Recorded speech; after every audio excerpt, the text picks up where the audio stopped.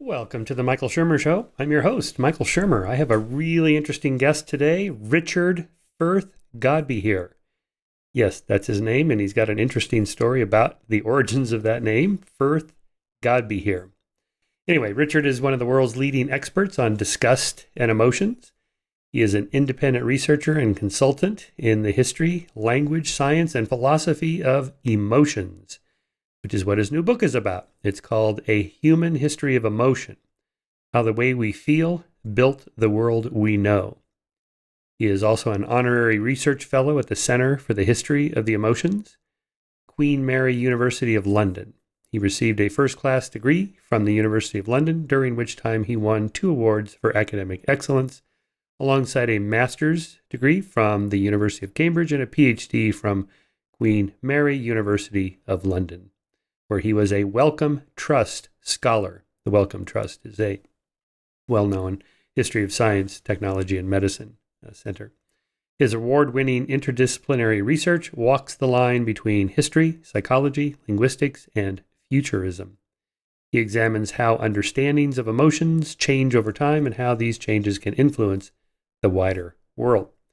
So we get into talking about what are emotions exactly, how are they defined, how are they different from, say, feelings or desires, say the difference between lust and love, as an example, how the understanding of the emotions has changed historically and culturally. People felt differently in the past than we do today. The nature and nurture of emotions, which is more powerful, biology or culture, and the answer is both are important, and we look at how they interact.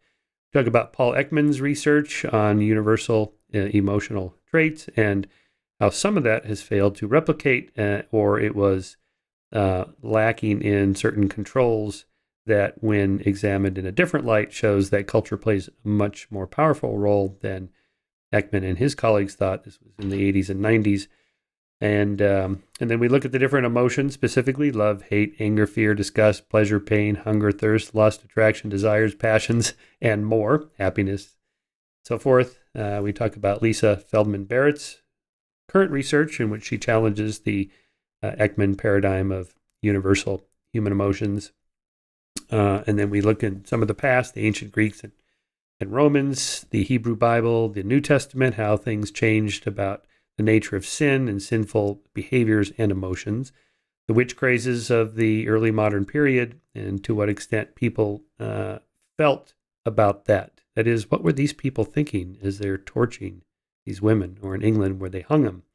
Why hanging versus burning? And he talks about, gives an explanation for that. We look at the Schachter-Singer theory of emotions and some of the competitors. And the terms of the debate are that, to what extent do you have quick bodily changes in response to some threat, let's say a snake on a pathway, and then after those bodily changes happen, including stress hormones pumping through your blood, and then registers in the brain, somewhere higher cortical area, and you then feel fear? Or does the feeling of fear upon seeing the snake happen first, and then the bodily changes happen in response, or both? Anyway, so that's kind of the nature of the debate as it stands, and there's a long history to it, and this is a fascinating conversation about all of that. So I hope you enjoy that, and if you appreciate the podcast, do give us some support. Go to skeptic.com/donate. Your donations to the Skeptic Society, it's a 501c3, so they are tax deductible. And that supports the podcast, along with all our other activities like Skeptic Magazine and our media outreach programs. All right, thanks for listening, and here is this discussion on emotions. Before I introduce today's guest, this episode is brought to you by Wondrium.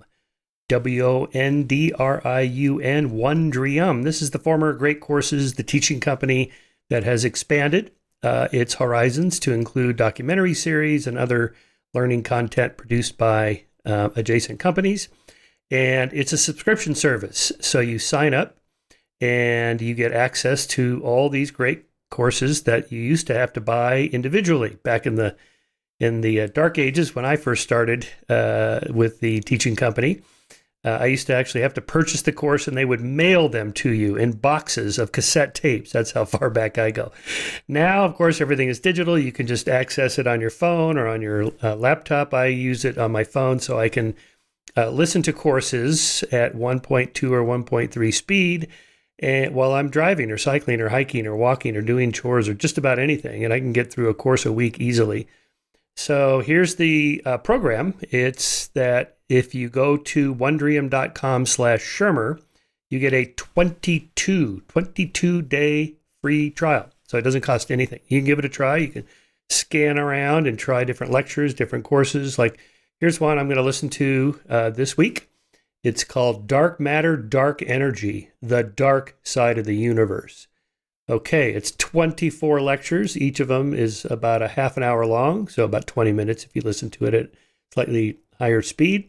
And it includes things like the primordial nuclear synthesis, the cosmic microwave background, dark stars and black holes, strings and extra dimensions. Was Einstein right? Quintessence, future experiments, the past and future of the dark side of the universe. So again, if you subscribe at wondrium.com/Shermer, wondrium.com/SHERMER, you get a 22-day free trial. Give it a shot. You got nothing to lose. It's great content, and I highly endorse it. And there are supporters of our podcast here, so we really appreciate that. Now, here's our guest. So, your book, the human history of emotions. I listened to the audio version. I don't have a print version yet. No. Mail's a little slow these days, but it's okay. I got the gist of it, and you know, I know a fair amount about this subject, but I really didn't know there was a history. There's a study of the history of emotions, which is your main thing here, and that's what your book is about. And I learned so much. I just stuff I kind of thought I knew, or maybe I'd kind of vaguely was aware of, and then when you put it all together, it's like, oh yeah, that makes total sense. There's a scholarly study of the history of emotions. So let's just start there. How did you get into this? Give us a little bit of background about your own self, where you were born and raised and went to school, and how you got into this particular subject. And also, by the way, there has to be an interesting story behind your name, Firth-Godbehere. Okay, so give us the whole story. Well, let's go back to the beginning. According to my auntie, and I will never doubt my auntie, I never dare, she traced our surname, Godbehere, back to the Vikings. And it is basically Godbert, which is God's light, which basically is the name of the priesthood in the Vikings, and Beer, which funnily enough means beer. So it looks like my ancestors were Viking ale gods, which, whether it's true or not, I'm going to hold on to that because I really like it. But that's the origin as far as she can tell. Funny. I love that. I wish I had that name. Yeah. And everybody said, "Oh, are you religious?" No, which is the shocking thing. So that's at the beginning. I was born in Sheffield, in Yorkshire, in the UK. I spent most of my young life dreaming of being a rock star. That, as you can tell, turned out really well. And so one day, because I'd always been interested in history, it was always my hobby. I had this great idea of swapping my job for my hobby and my hobby for my job. And so I did a history degree, got to university and thought, I like it here. I think I'm going to stay, and have ever since then at various levels. Partway while I was doing probably my dissertation, actually, for my undergraduate degree, my wife, as she now is, suffers from a phobia called a metaphobia, which is a fear of vomiting and sickness.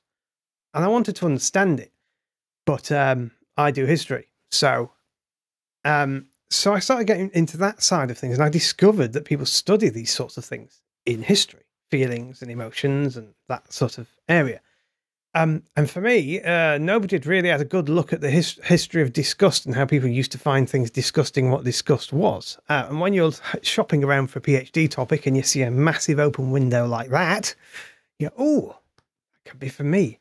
So I started studying disgust, both the psychology of it, the philosophy of it, everything about disgust. And with that came emotions in general, because it's part of that network. And that's what I did my PhD thesis on, a version of old versions of disgust, which are known as abomination and all sorts of other things, and started working as a historian of emotions. And then one day, after writing an article telling the AI community that we're getting emotions wrong, somebody contacted me and said, "Would you like to write a book?" I said, "Yeah, I could write a book." So that's where I got to now. That's an incredible story. Yeah, well, there's much to unpack there. We'll get to the AI and can data on Star Trek ever have true emotions? Because that's the last chapter in your book. That's super fascinating because that is a problem for the AI people. I mean, the idea of like the robots, the robo-apocalypse, they're going to take over the world as if the robots have emotions and they want to conquer people or control people. Like they want something. Well, that's like a wanting is kind of an emotion, right? So how would we ever even program that? And how would we even know if they have that? But let's use disgust as your entry into this problem, because that's something you've studied a lot, and the nature-nurture issue. So disgust appears to be an evolved emotion, but what you are disgusted about appears to be a cultural phenomenon, right? So if somebody offers me a plate of grilled cockroaches, I'm going to, like your wife, barf or throw up or like, ugh. And yet somebody in another culture would just dive right in and like, these are delicious. So that would be an example. Absolutely, yeah. There are so many things. It appears at the basic level, disgust is a way of protecting us from pathogens. That's what it is. You see something that might make you ill and you don't eat it. And the humans that did eat it died. So that's what, classic evolution. But, the Scandinavians eat things it has to have been buried for a few years and fermented nicely. Most of us wouldn't eat that stuff. Then you've got a third of the world's population is eating insects, including me sometimes. Mealworms are really nice, by the way. A little bit of salt, a bit like somewhere between a pork scratching and then popcorn. Very nice. But lots of people go, "Oh, mealworms, ugh." And it's what we are told to evolve, what we are told to be disgusted by, if you like, what we learn to be disgusted by. It's a very cultural thing. And most emotions follow that pattern, that there is something evolved, some quite simple stimulus response thing that helps us evolve, helps us survive. But there's this huge package of things that humans have put on it to make them much more complicated than just, horrid, get away. And we develop things like acquired tastes and morals and all sorts of things off the back of them. So something like vomit, feces, open pussy wounds on flesh, that's kind of a universal disgust, like bleh. And because it has pathogens in it, and it's better we don't do that. Yes, but there are tribes that have been found. There are tribes that have been found, I won't name names, but there are tribes that have been found out there who, one of the things they would do after conquering the next door neighbours is roast their intestines, feces and all, and eat them as a delicacy. So even there, if you can think of it, someone somewhere eats it, no matter how vile it is. So that's the weird thing. All right. So yeah. I'm always fascinated by human universals. Don Brown's book on human universals. He had hundreds in there. But it seems like you can always find an exception. So maybe we just need fuzzy sets, like most people, most of the time in most places find this disgusting, and maybe that's okay. Yeah, there's a sort of a language, a game, if you like, that we all play within emotions, within disgust, since that's where we are, where there is a in there, whatever noise you want to make, fee, fi, fo, fom, in the early modern, all this kind of stuff. But definitely there's interpretation of those universals that goes on. That's kind of my position with emotions. There is a big war within emotion research about this right now, but I like to sit in the middle and go, hey, you're both wrong and right. So calm down.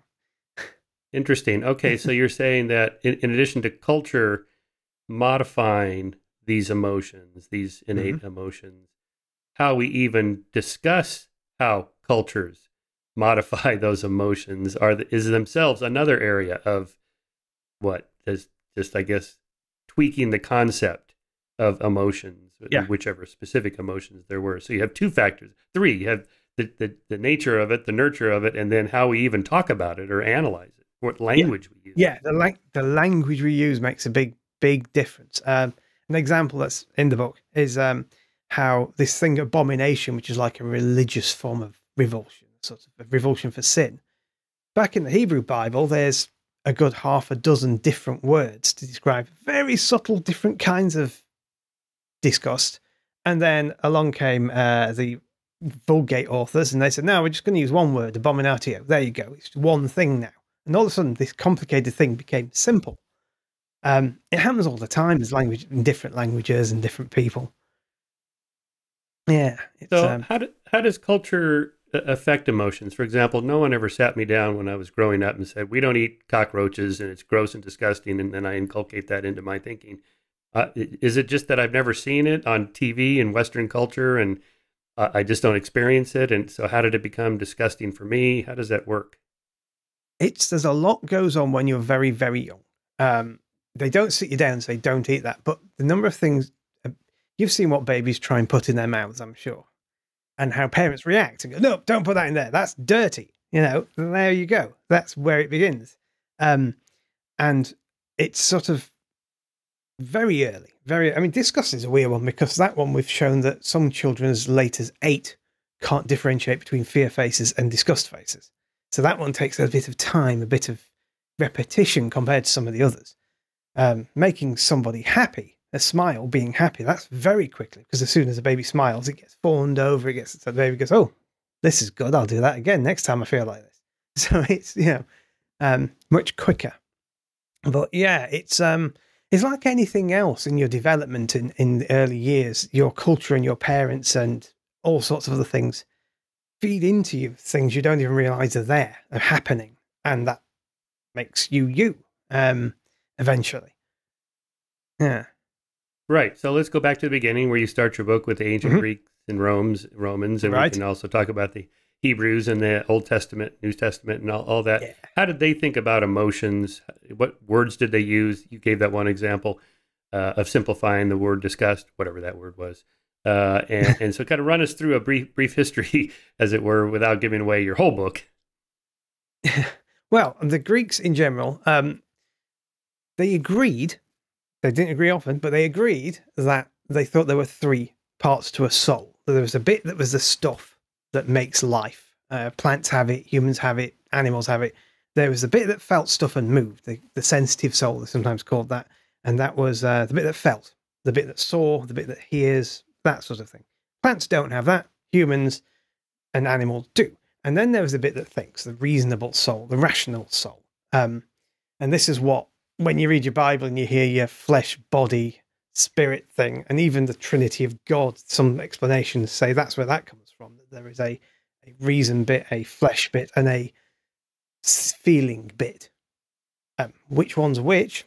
That's another discussion, but that's one of the origins of that.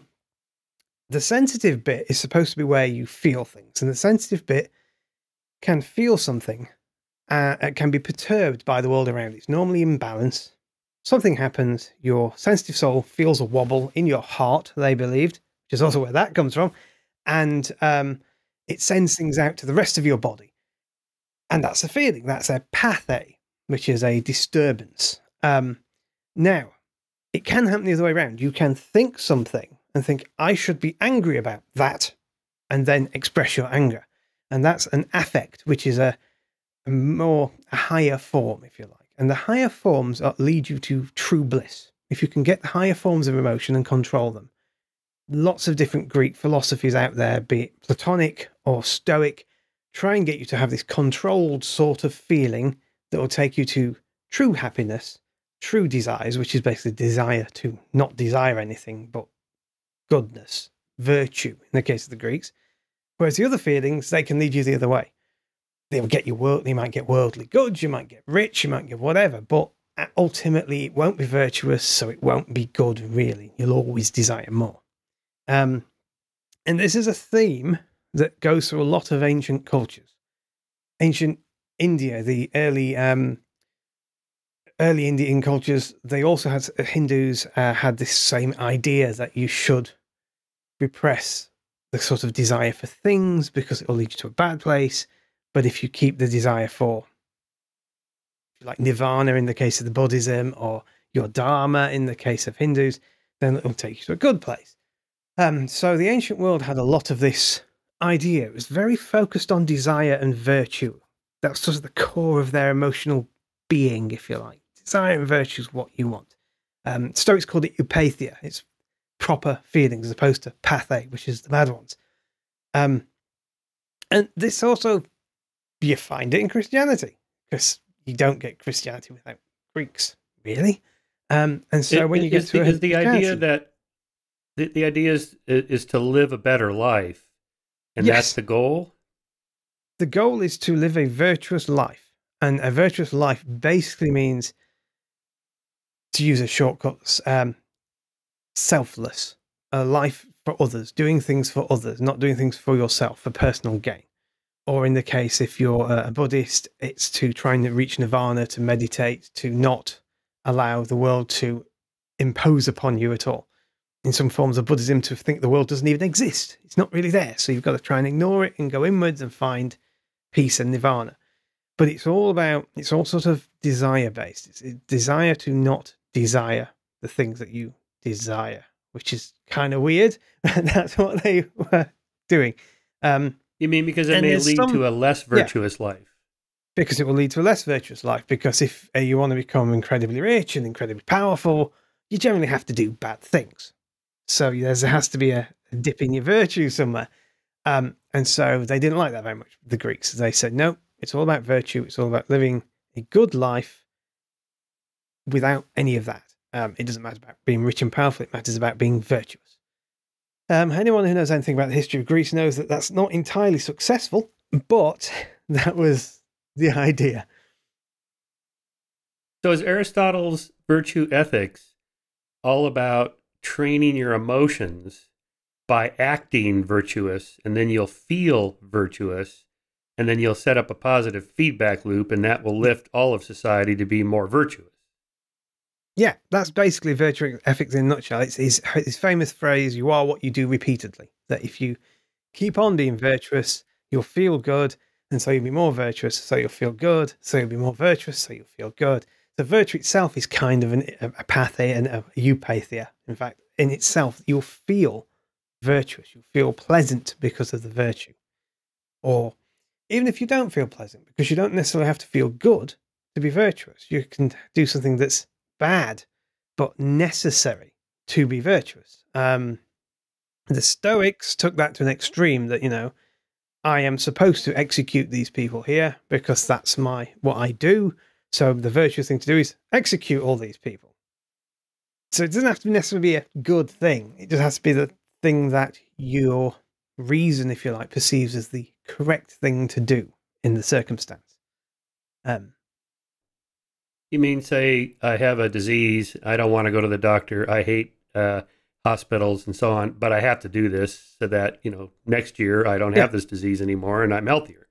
So that's what you're talking about. So the virtuous thing could seem like it's not virtuous, but we have to do this terrible thing to make society better in the long run. Yes, we do. I can't think of any parallels at the moment, but yes, there's things we sometimes have to do to make things better for everybody, and that's it in a nutshell. That's the virtue ethics of Aristotle, and the eupathia, the hunt for eupathia. The idea is that ultimately you will feel really good about this when you see that the horrible thing you did make things better. Whereas if you just go for the good old times, you avoid the doctors, you go the wrong way.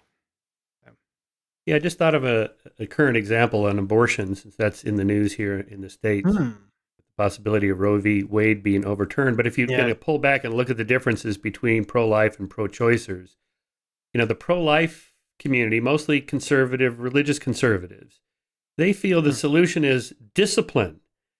Just don't sleep around. Just be virtuous. Just and just wait till marriage and take a chastity pledge, which requires a lot of self-discipline.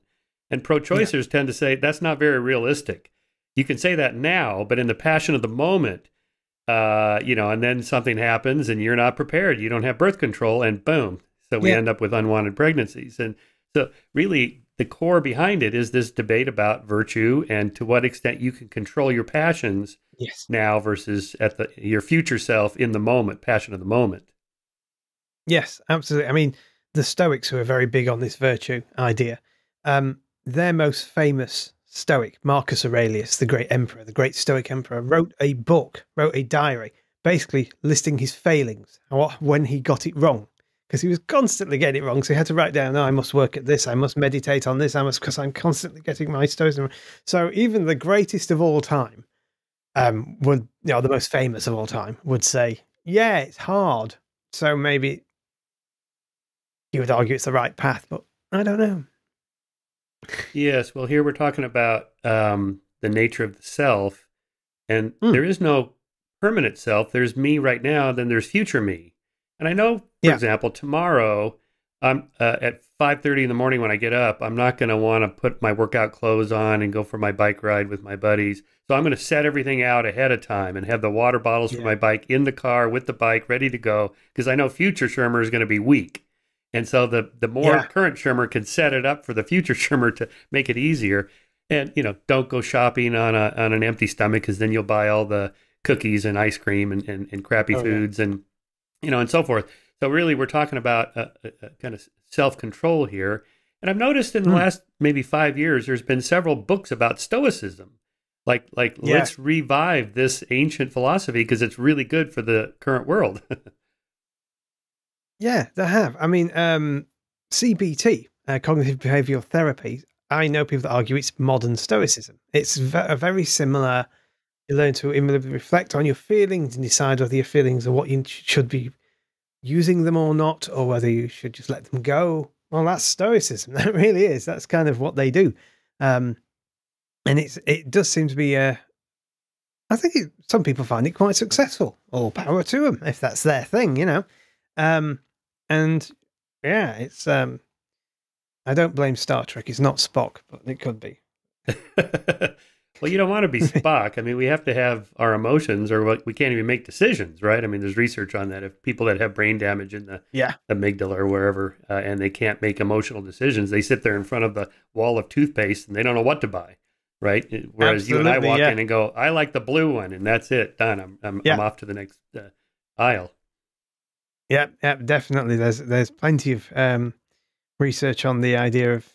I mean, I hear it all the time that you must separate emotion from reason. I'm like, well, you might want to read Thomas Hobbes and people like that. They'll explain to you why that's very difficult. So. Well, and here I'll read. I had this quote queued up from my personal hero, David Hume. Reason is and ought only to be the slave of the passions, and can never pretend to any other office than to serve and obey them. So here you have the champion of all time of reason saying, well, reason's just the slave of the passion. Well, what's he telling us there? He's not telling us to, party like it's 1999 and cut loose and do whatever you want. He's saying that reason can't tell us what goals we should aim for. Like, why should I fall in love? I don't need a reason for that. It just happens. I have a feeling. Now, I can use reason to decide, who I should marry or whatever, but it's the passions that drive us. That's what makes us most deeply human. So you don't want to be Spock in that sense. No. Well, I'm thinking of older Spock, but that's my nerd badge showing the post-emotion Spock. That's Spock. Right. I'll not quote Star Trek 6. I'm not that big a nerd. No. Okay. But I agree. I mean, Hume's really onto them. I mean, Hume's also, there's a quote about, if you've got an itch, why not blow up the whole world? It's just about... Right. The reason would say, well, I know how to get rid of this. I'll destroy everything. But we don't, because that would feel really quite bad. Hume's a bit of a hero of mine as well. So, okay, let's get into the Roman world. I mean, which seemed rather lascivious and passion driven with all their orgies. And maybe I'm just thinking of Caligula in that movie that opens with this orgasmic scene. But, the Roman Colosseum and all this stuff, how did their worldview change, shift differently from the ancient Greeks in terms of virtue ethics and those kinds of positive emotions?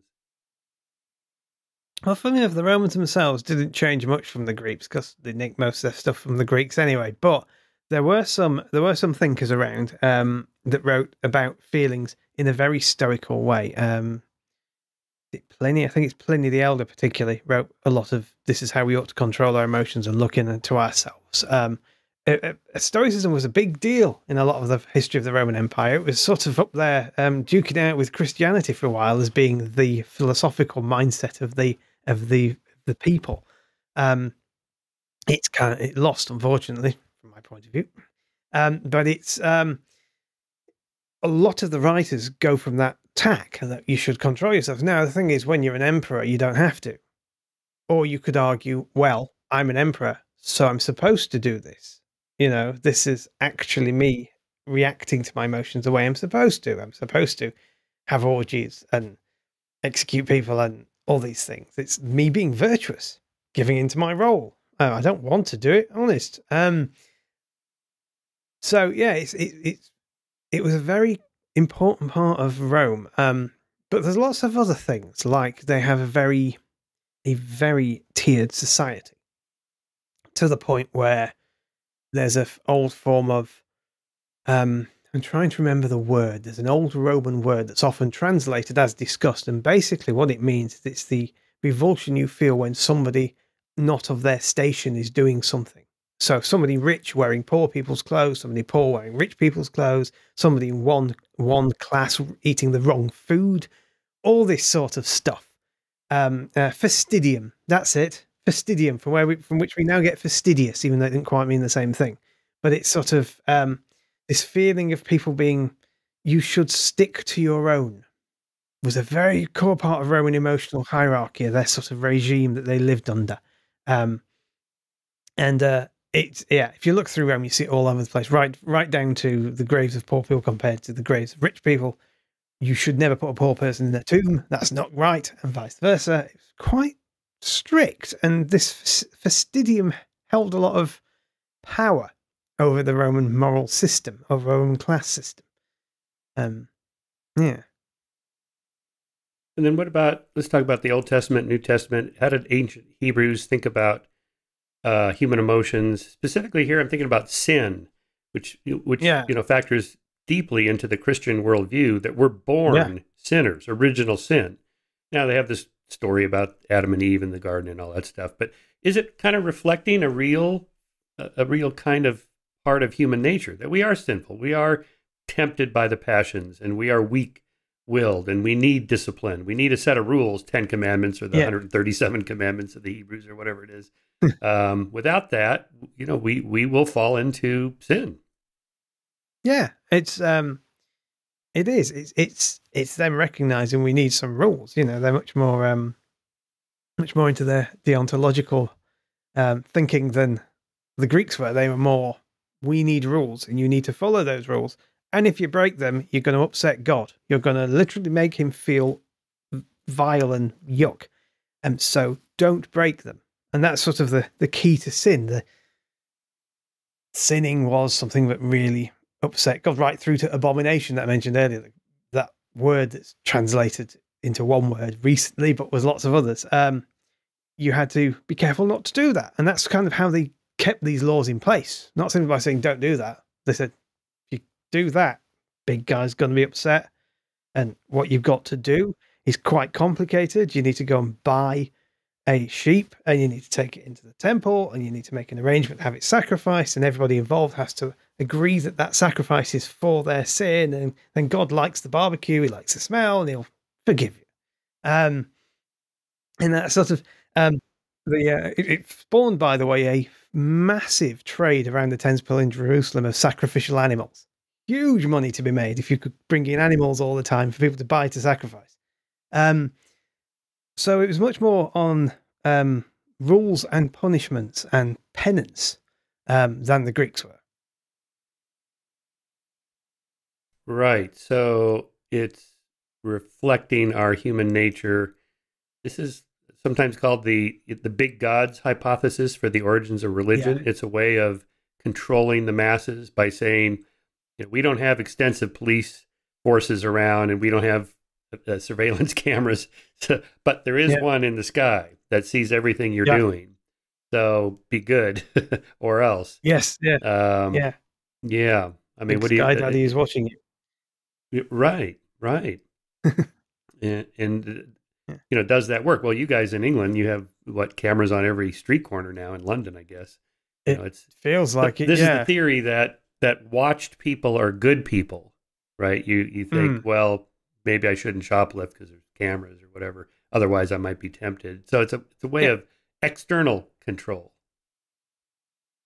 Yeah, there are experiments done where they'll just put 2 dots on a piece of paper over something that people would take, and when they put the 2 dots in there, people won't take the cake or the money or whatever it is they use, because there's so many people doing this experiment. Just 2 dots. It doesn't have to be anything more complicated than that. We seem to have this inbuilt worry of being observed all the time when we're doing things. Although, to be fair, I got caught speeding about a year ago. For 6 months, I was a good boy, a very good boy, and things kind of... I haven't sped since. That's not what I'm admitting here. That's not what I'm saying. But the temptation returns is all I'll say. So, absolutely. I go about 2 years. I get a speeding ticket every 2 years.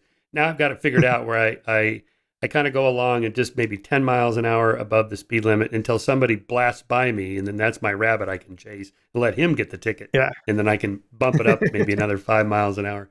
But, all that, I guess it's the difference between internal versus external control, or locus of control, as it's called. Ideally, in a self-governing society, you want people to have internal controls over their emotions and their behaviors. Yeah. Because we can't police everything, and we want our freedom and liberty. Yeah. I mean, the founding fathers of the United States famously, they weren't very religious, but they thought religion is probably a good thing because it gives people an internal governor saying, I shouldn't do these things.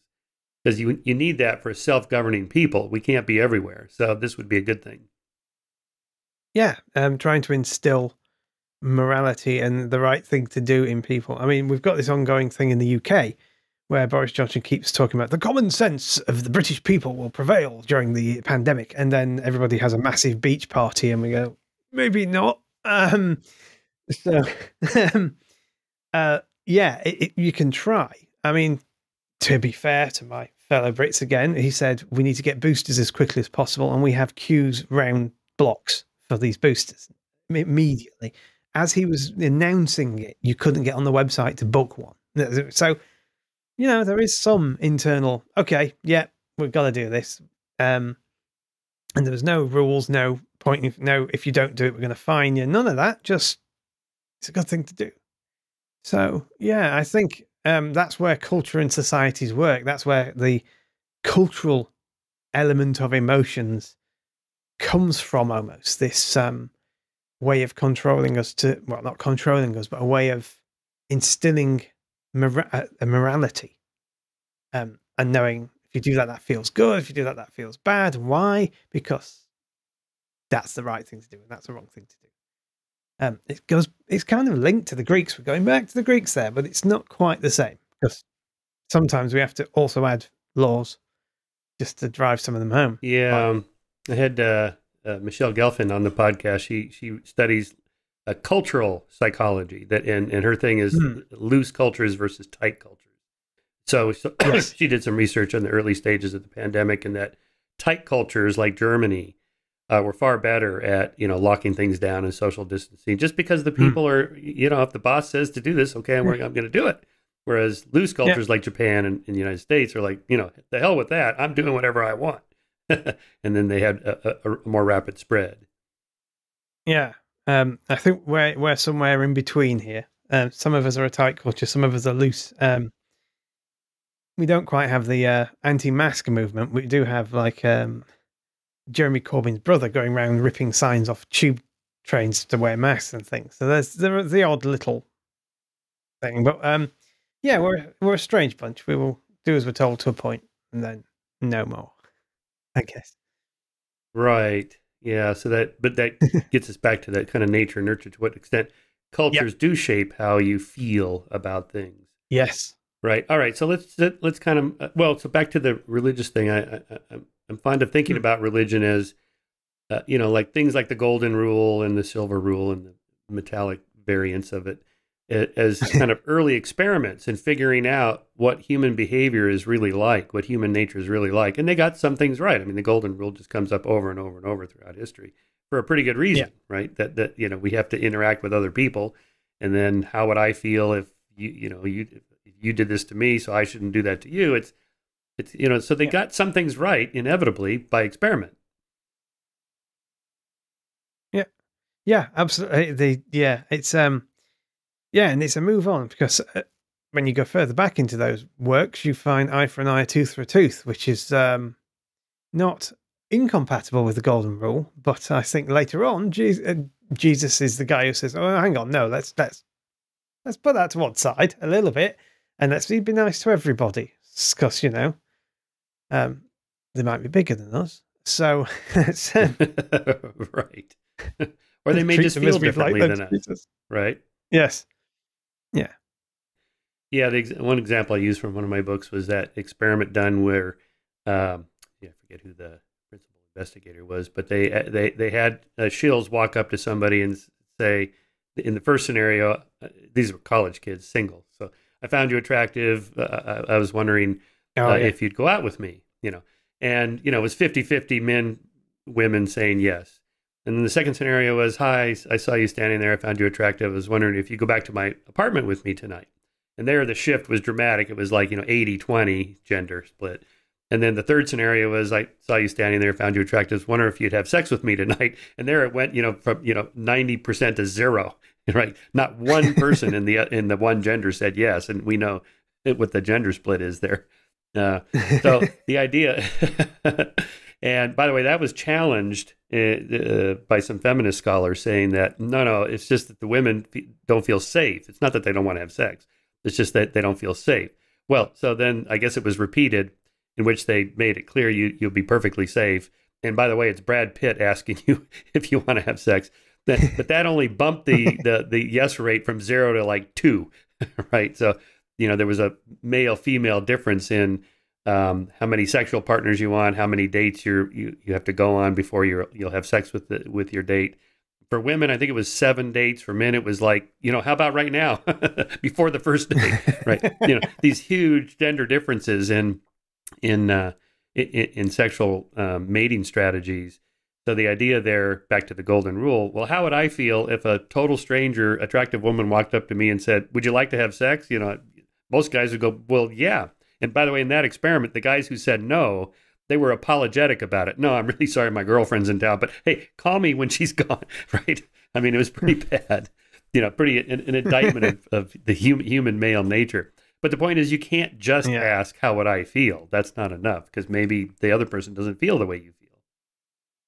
Yeah. The experiments done by people who in emotion research, it's actually, there's one, I have this list of possible books, and one of them is just to go on how brilliant some of these, just the experiments are. They're like magic tricks. They're genius. Yes.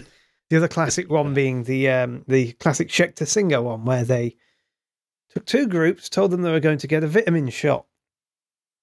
That's not what they were getting. They were not getting a vitamin shot, definitely. But that's what they were told. So they all got their vitamin shot, and they went into 2 rooms, one with a very calm actor saying, oh, isn't this great? I love getting involved in science. Isn't it wonderful? Another one with a guy going, oh, I hate this. What a waste of time. Why have I got to fill this stupid form in? This is ridiculous. They've been hit with neuroadrenaline, actually, both groups. And one group came out and said that they were really excited and it was really fun and it was great. And the other group came out and said, oh, I'm really angry. This is really annoying. Ugh.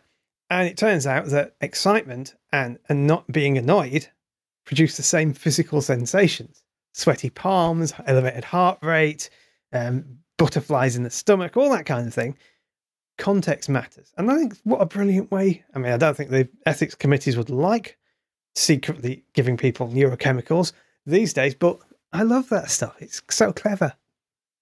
Yeah, it was kind of the guerrilla theater period of time in social psychology, where it was perfectly okay to lock subjects up into fake prisons and have people electrocute each other. Stuff that would never fly today. No. Well, okay, so that gets us to the Schechter-Singer theory of emotion. So let's talk about that. So that idea is that if you first make somebody feel a certain way by just a neurochemical injection, then they, after the fact, find some words to describe what they're feeling, but it's not the how should I say this? Not the concept of the emotion. I'm angry, and then my body responds. Is that my body is responding, and my cognition is trying to rationalize this. Well, why do I feel this way? Oh, it's this emotion. Yeah, it's the idea of appraisal, the idea that an emotion isn't just a stimulus response. It's a stimulus appraisal response. It's you look where you are. You look what the context is. You look what's happening around you. You think about your past and when you felt like this before. All these lots and lots of different things all factor into it and make you, and then you decide that's what this feeling is. And all that, of course, doesn't happen. It's not like you sit there for 10 minutes going, I wonder what I feel. It just happens like that because that's how the brain works. And you think, okay, so I'm angry because that guy wouldn't shut up all the time. I was trying to fill the form in. If you're on the other side, you feel much better. It's one of the, it's the opposite of people like William James, who was very much on the, you have a physical sensation and then you feel something. He had the opposite way round. One of the big four, and I can remember all the big four theories. James theory, there's Schechter Singer, there is the one that happens at the same time, as there's 5 now anyway. And this is all, like I say, emotions is one of those fields that we don't know yet, if we're honest. Really? And so there's lots of theories flying around that. Yeah. So let's just use an example. I'm hiking down a trail with the dog, and all of a sudden I'm kind of jogging, and I come around the bend, and there's a rattlesnake. I live in Southern California. We have rattlesnakes. They're deadly. So I kind of leap over the thing, and, like 10 seconds down the path, all of a sudden it's like, oh my God, I'm just so scared. Yeah. But the one theory would be that, well, my body reacted. I had a shot of adrenaline and my muscles and blood pressure and everything has just changed. And then 10 seconds later or whatever, I think, wow, I'm scared. Yeah. That's one theory of emotion. Yeah. That's the theory, that there is this core affect, this immediate response that you have. And then the emotion is the baggage on top when you're walking away going, I nearly got bitten by a snake. Oh, that's terrifying. I hope it's not there when I go back. I hope it's not there tomorrow. And the bit that gets to you is the appraisal bit, the bit where you start to think, right, I'm going for a walk again. Shall I go a different route? Because that snake might be there. So, yeah. The idea is that my body has a certain chemical response. Maybe my amygdala and limbic system then responds to that and readjusts and so on. And then somewhere up the pathway to my cortex, where the concept of emotions lies, it then appraises that whole system that just unfolded in microseconds or whatever. And so it's the physical stuff happens first, and then the psychological concept of emotions happens second. Yeah, that's one of the ideas. The other idea is what's known as the psychological construct of emotions, which is the idea that all of it happens at once. So you will be aware that you're frightened, and you'll be aware of the snake and jump over it, and your memory will remember that the snake is a danger because you've been taught that when you were younger, and you have seen films where, particularly 80s cowboy films, where everyone gets bitten by a rattlesnake at some point. It's a rule. And so all of that happens at once, not necessarily above the level of attention, not necessarily in the conscious mind, but the others all happen at once. So everything happens, every bit of your brain works at the same time. There is no sort of fear pathway. That bit, the amygdala bit, is just part of a grander thing that's going on. You get past the snake, and then your attention goes, oh, hang on, what was that?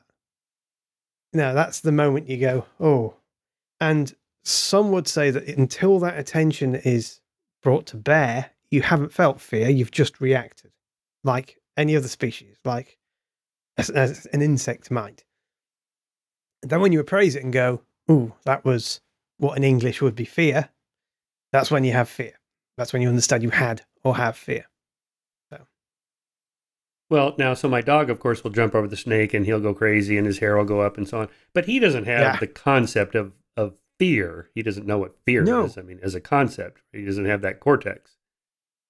No, but he does have he has a response to threats. Could we say the dog, he has an emotion, or whatever. So here, this is the problem. What do we mean by this word emotion?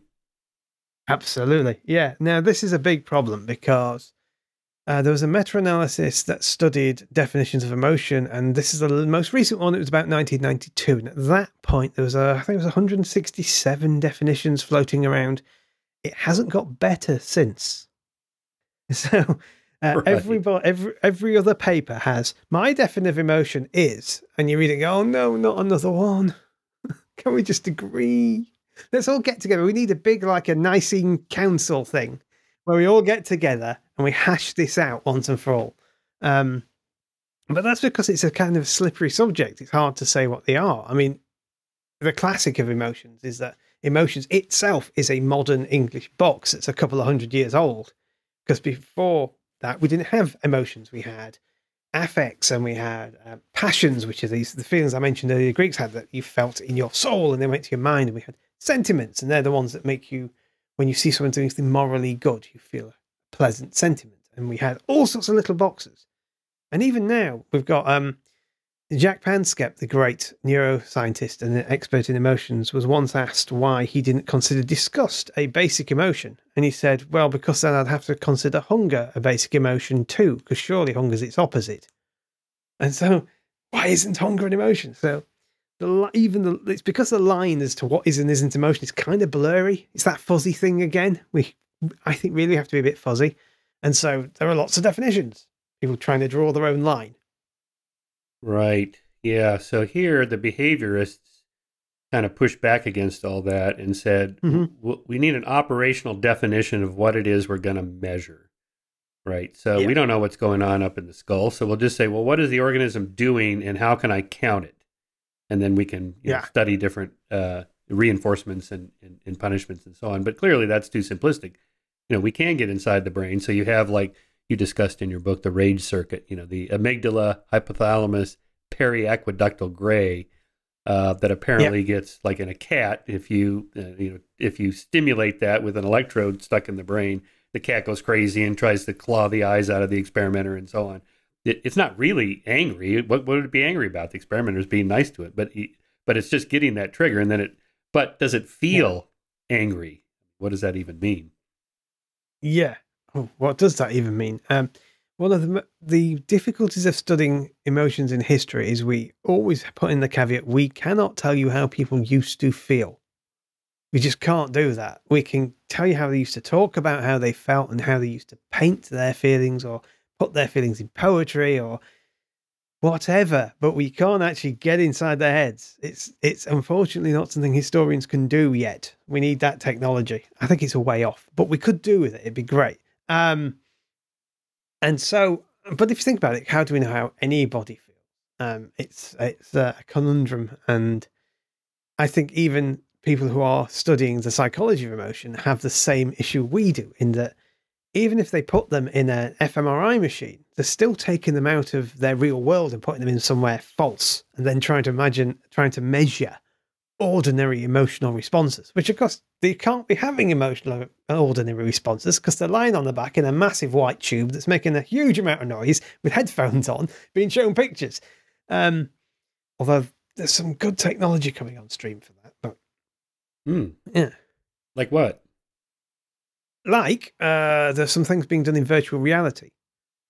So you can put a mesh to track how their electrical stimulus is in the brain, and virtual reality goggles, and put them in certain scenarios and see what happens. It's a bit more realistic than laying on your back in a massive white tube. And things like that. And the sensitivity of smaller technology to read the brain with more precision and less intrusion. It doesn't have to be a big white tube. We're getting to the point soon where you can just put a cap on. I reckon we're 10 years away from there being apps that you just put something on your head and your app will say, you're feeling a bit stressed, calm down. Yes. Yeah. That's right. That internalized medicine will apply to psychology as well. Yeah. So this is tapping into the other mind's problem. How do I know what you're what you're thinking? How do I know you're not just a zombie, philosophical zombie, where that you express all the characteristics of being sentient, but the lights aren't on inside. Well, my solution to this is the Copernican principle. I'm not special. And if I feel a certain way and I see in your face and behavior similar things that I express when I feel that way, it's a good bet you're feeling the same way I am, or pretty close to it. Yeah, yeah, that's all great, and it's a good one. I mean, I think it's as good as any way to read someone's emotions. Be careful in other cultures; they tend to have different facial expressions for things we now know. But what I'm starting to get interested in, towards the end of the book in particular, is how would we read if we have a robot, an artificial machine that does all those things? It reacts the same way, pulls the same face, does everything. Is it or is it not feeling something? How do we know? I mean, if you want to go into philosophy, anybody, that's the route to take because there's serious funding coming down that pike very soon. But yeah, how do we know? Yeah, I asked this question to a guy named David Ferrucci, who is the head of IBM's Watson program.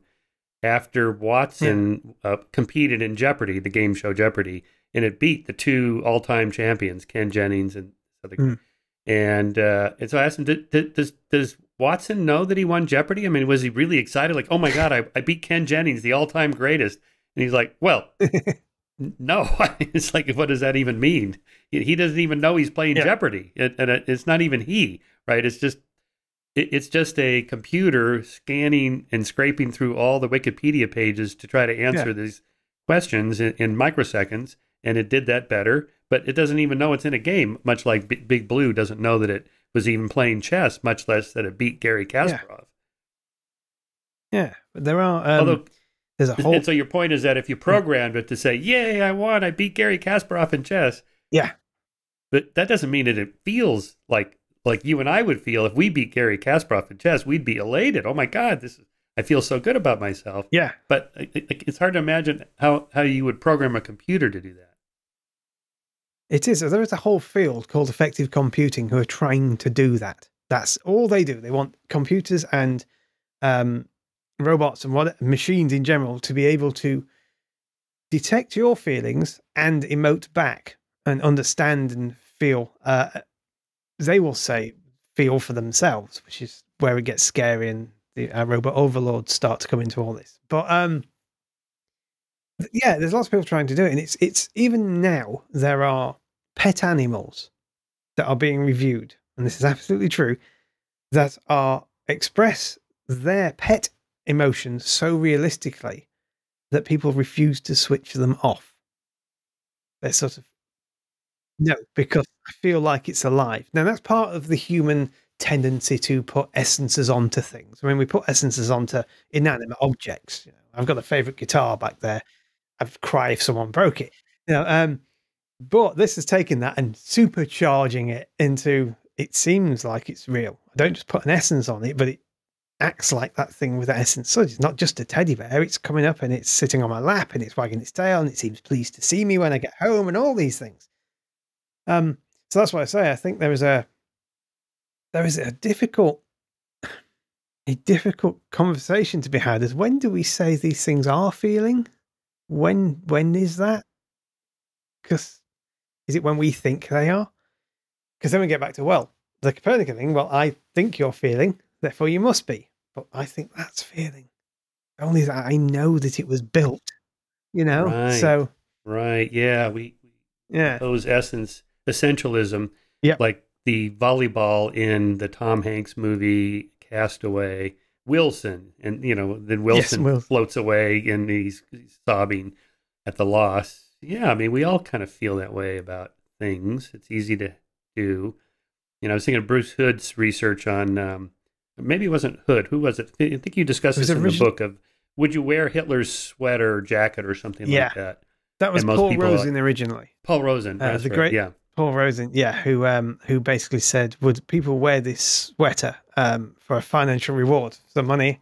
And lots of people said yes, and they said it was Hitler's, and they all pretty much all said actually no, and it was just a sweater. And he even said it's also been worn by, well, he said Mother Teresa. That's a whole other discussion. But he said Mother Teresa, and people still said no, it was Hitler's. And it's this essentialism. And Bruce Hood followed it up. He's done some great follow-up work on that.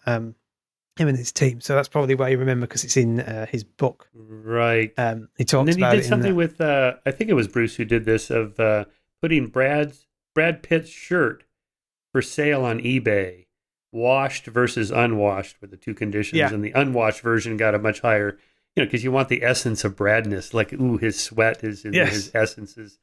yeah, But there is something yeah, to that because, right? Remember the T-shirt, the smelling the T-shirt experiment with undergraduate men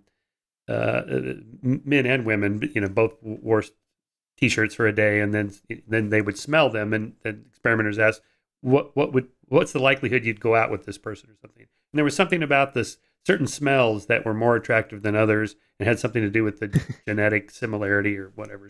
Forget the details of that, but that idea that a sexual partner or a romantic partner has a certain smell to them that is part of their essence that you like or you don't like. And yeah, that's kind of a tapping a deeper emotion. yeah. It is. I mean, smells and emotion is a it's something I would like to look at. I have a colleague, Will, and he is a historian of scent and smell, and he has got towards emotion a lot because you can't avoid it with smell. And I'm one of these days we're going to do something together. We're going to work on a paper together. It has to happen. But he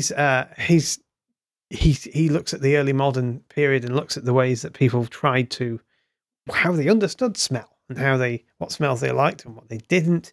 And again, a lot of it's down to that upbringing, what you're used to. Because the early modern world didn't smell as badly as people think it did. They didn't bathe very much, but they did have pristine clothes. So there was a balance there, I guess.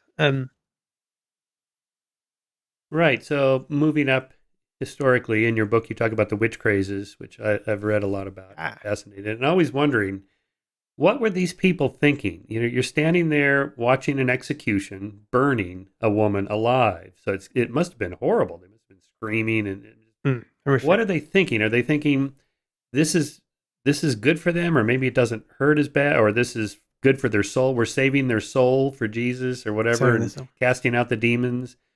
Yeah. How do you think about that? Most of them are thinking, sadly, these are the Satan's foot soldiers in the end times, and we are taking them out off the earth. We are cleansing them from the earth. It's that essentialism thing. Bruce Hood liked this, actually.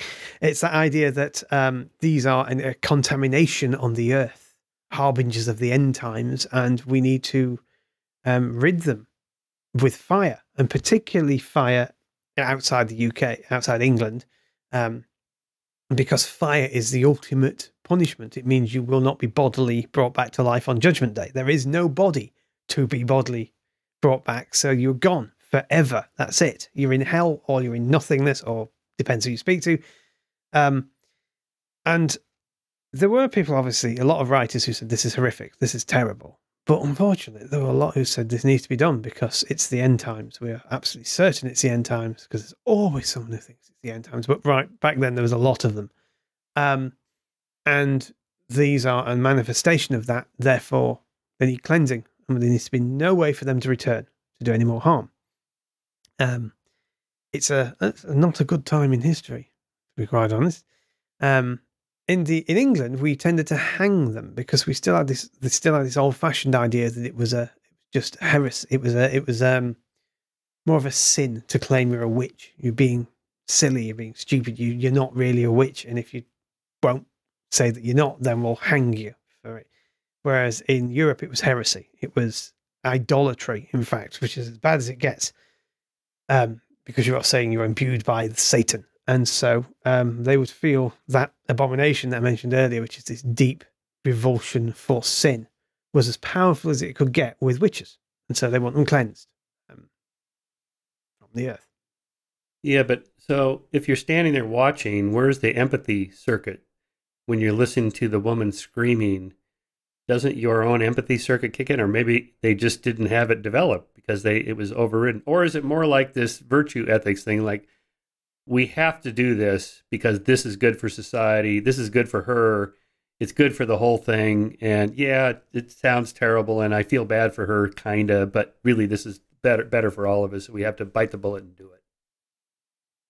I suspect in some people it was that. It was the virtue thing. It was this has to be done. The earth has to be cleansed of these sinners because otherwise the devil will be here. The Antichrist is already here, a lot of them thought. And the devil will be coming for us. Other people, it's disassociation. It's dehumanizing. They weren't human. So they weren't human women that were crying. They were demons. They were witches that were making noises. A similar thing, the famous thing is when Nazi Germany would compare the Jewish population to rats that needed exterminating in films. The terrible things they did there. It's that kind of dehumanizing that can set you apart from something. So if you can make somebody to be inhuman, we humans are capable of terrible things. When we say that group of humans aren't humans anymore, we can do apocalyptic things to them, holocausts, witch burnings, genocides, and that's one of I think one of the biggest issues, that witches were they weren't humans, they weren't women screaming, they were witches, and witches need That would suggest that we have an inner sense of right and wrong and empathy, and you have to override that by, in this case, dehumanizing, or like slaveholders. Yeah. You know, I have this constant debate in my mind about not judging people of the past by current moral standards that were established last week. You know, and so said this thing back in 1965, and, you know, wasn't he evil? Well, probably these people in 1965 weren't thinking the way we think about gays and blacks and Jews and so on. So it's not really fair for me to judge them. But on the other hand, if you have to lock somebody up and use chains and whips, you have to know on some level they don't want to be slaves. They're trying to escape. Right, so then then something would have to kick in to override that, which is they're not actually humans. We're actually saving their soul, and we're giving them civilization. Yeah. And life is better here on the plantation than it was in Africa. And you have all these rationalizations going along. Yeah. Rationalizations, the idea that, you know, they aren't the same. They may be humans, but they're not humans like us. They're sort of further down the evolutionary ladder. That kind of rationalization was not uncommon, you know, which is why when the Haitian Revolution happened and a bunch of these people who were lower down on the evolutionary ladder beat Napoleon, it scared a lot of people, you know, a lot of white people. Right, I'm going to get that right. He scared a lot of white people because we can't beat Napoleon. They beat Napoleon. Hang on a minute. So, yeah, it's a frightening thing. The power. It suggests that there is something in us that, you know, is sort of that good and evil side of us. It's both. Like in Christopher Browning's book *Ordinary Men*, he writes about this police battalion that was brought out to the I think it was the Eastern Front to kill Jews in Poland.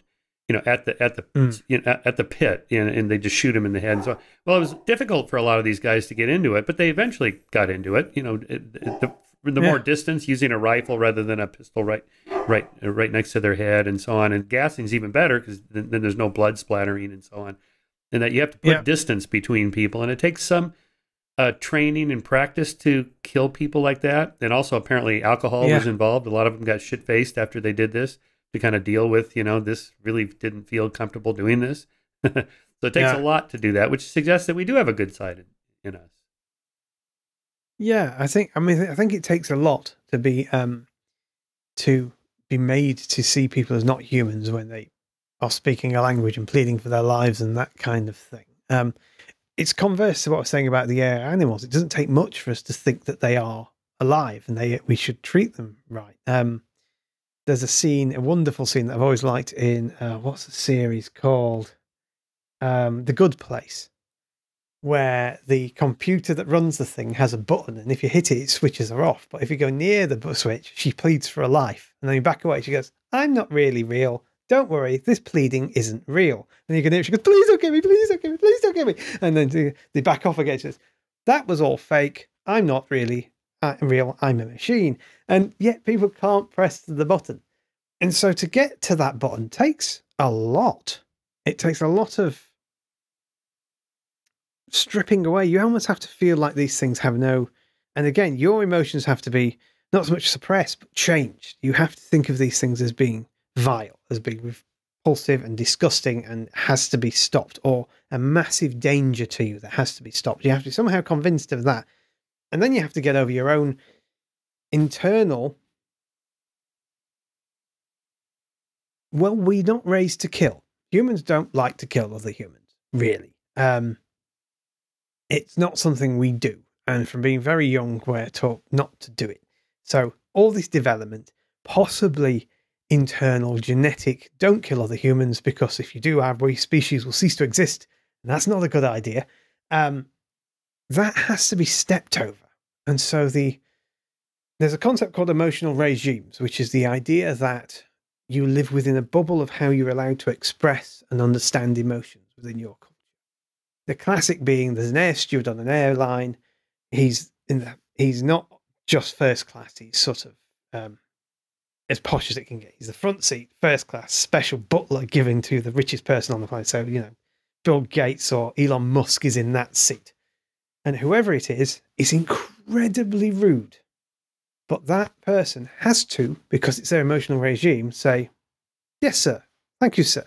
I'd be happy to do that, sir. And try to actually feel happy about doing that. If they're really good at their job, to get to that position, you won't just pretend to be happy. You will be. You just have a thick skin and be able to carry on. And so you have to, in order to get people to do something horrific, like shoot people and put them in a ditch, flip their emotional regime from the one they've been brought up with, just you don't kill people, you don't hurt people, you don't do that, to one where you do because they're a threat, because they're a danger, because they are revolting, is the quickest way. Make them disgusting is a really quick shortcut. And it's something that sadly the Nazis were really good at. I mean, really good at it. And you'll find people who do horrific things are all really good at it. It's a gift dictators seem to have. In that virtue ethics way, we are cleansing our society of Jews because they're evil, and this will make our society more virtuous, better. We're getting rid of the unvirtuous people, something like that. Right. Oh yeah, they thought they were doing it for the greater good. I mean, they weren't, but they genuinely believe they were. Right. Yeah. Yeah, even Milgram's shock experiments, if you read those scripts, they really have to push the subjects, because the subjects are squirming and they're objecting and they're turning around saying, are you sure this is okay? Yes, you must continue. I must continue? Yes. All right. And then they do a couple more toggle switches and like, are you sure? Can we check on that guy? Because he's screaming. You have to continue. Yeah. All right. And, you can see that they don't really want to do it. It's just like, well, okay, I'm just going to go along with this. Yeah, because of the authority. And authority seems to be able to allow people to put feelings in a box sometimes. It's a very dark side of emotion. I was thinking of another experiment. I had Richard Nisbett on the podcast, and he's famous for that experiment of the difference between northern cultures and southern cultures in their response to insults and slights, and that southern culture, people from the southern United States, have more of a hair trigger because they've kind of been raised with this culture of honor that you don't call the authorities, you settle these little things yourself with the other person that insulted you or whatever. And northern people are more kind of democratic, law and order, call the police, call the authorities, and let them settle this issue. I'm kind of overgeneralizing here, but that's the idea. And that so his experiment, he has the subjects fill out a form, and they have to walk down this hallway to turn it into this other room. Of course, this is social psychology where they lie about everything. And so in the hallway, there's some guy working away at a locker. I don't know what he's doing. And when the subject walks by, he kind of bumps him and says, "Asshole." And so the students from the northern states were like, "Oh, I'm terribly sorry," and they were apologetic about it. The students from the southern states were like, "You want to take this outside, buddy?" And then he drew their blood. And the southern students had, increased stress hormones and testosterone levels went up, and they're ready to, get it on with this guy. Yeah. And the northern students were, more apologetic. So his theory is that the southern states were populated by more mountainous people from mountainous regions in the UK and Europe, and so they had to develop kind of this culture of honor because there is no the long arm of the law is not there, so you have to settle these things yourself. Yeah. Where the people in the New England states were populated by by more farmers who had, fences and laws and rules, and they were used to, turning to somebody like that. So that's an interesting difference in emotional response. It is, yeah. It's actually going back to the witch trials. One of the main differences between Europe, where you had the massive, massive witch crazes and burnings, and England, where you didn't, you had hangings, is law and order. Because in Europe, there was not much of it. There wasn't a strict sort of code of law that people stuck to because of mountains and the hills, and it's very big. And so things could get out of hand in small towns where they took it upon themselves, or called in an inquisitor, or called in somebody who was going to make a bit of money off everybody that died. Unfortunately, that happened a lot. And things would explode. Whereas in Britain, you had to go to a court, you had to go to a secular court, you had to see a judge, you had to do all proper and above board. And so we had many, many fewer people killed as witches in England. And when they were, they tended to be hung. And it's a similar, different kind of, it comes back to that culture thing that you're raised to emote in certain ways, depending on how you're raised. And some people, I mean, we British, we'd apologise to someone for punching us in the face. We're far too apologetic half the time. So, I'm sorry you felt you had to do that. Didn't my nose get in the way? That's really funny. Yeah, so back to theories of emotion. So those students from the South that get enraged when insulted. Yeah. Does their, stress levels in their blood and testosterone and so on go up, and then they feel angry and slighted, or do they feel angry and slighted and that produces the increase in stress hormones? Or maybe you don't know. And my answer, and the answer that seems to be becoming more frequent, is my favorite answer, which is yes. And that is that they feel slighted as their hormones go up. It's all a single process. It's not that and then that. It's a thing that happens together. And the extent to which it happens is the extent to the reaction. So if they feel a bit slighted and their hormones go up a bit, at the same time, they may just ignore it the first time and then get angry the second time. But if it goes crazy, then, but it's that psychological construction again. It's a whole thing all happening, and the body as well. The body's implicated in this. We release chemicals in our bodies. That's why we feel things. That's why we have gut feelings and that sort of thing. And it's not if you like a circuit. It's not that, then that, then that, then that. It's just a boom. Everything's lit up. It's like switching a light switch. Boom. Rather than it being, because emotions have to be quick if they're emotions that keep you alive. Yeah, right. So these like things milliseconds. Very quickly. Yeah. So it's better that the brain does it all at once and goes boom, rather than trickles things. I mean, by trickles, I mean it takes a millionth of a millisecond rather than a trillionth of a millisecond. But Right. Still very fast. Well, this makes me think of these experiments where you try to change your behavior to change your emotions, like the one where if you have somebody put a pencil in their mouth, like that, so they're kind of smiling, and then somebody tells a joke, and those people think it's funnier than if you're holding the pencil like this, and your lips are pursed, so you're not smiling, and they don't find the joke is funny. Now, I'm told by people that study this that didn't survive the replication crisis in psychology, but Nisbet told me it has been replicated, so I'm not sure about that. And then there's the other one, the power pose, Amy Cuddy's famous power pose, where and she made this famous on a TED Talk that's been seen by 50 million people or something, where if you pose, the power pose, shoulders up, chest out, chin up, confident, then you go in to ask for the raise or, demand the promotion or whatever, and you're more likely to get it because it changes your confidence, your stress, whatever your hormones of confidence, whatever that would be. And so you act differently by first behaving differently, then you feel differently, and then you act differently again. And the people around you will respond differently because you're a power poser. And I was at that TED conference when she gave that talk, and I remember people walking around afterwards with their shoulders back and their chest up like, "Ooh, I'm power posing." But again, I think that's one of those ones that maybe didn't survive the replication crisis. People are not able to replicate that. What are your thoughts on some of that research? Oh, well, the power pose, there are pictures of members of the British government around that, just after that, who look like they've lost their skis. The legs wide apart. And it's like, what are you doing? Loads of them. Right. There's a wonderful one of the last Prime Minister Theresa May doing it, and you're sort of, your heels are too high. What's this? Yeah, There is a picture of Bush I mean, and Tony Blair both kind of walking like they were cowboys in Texas. Yeah. Oh dear. But yeah, the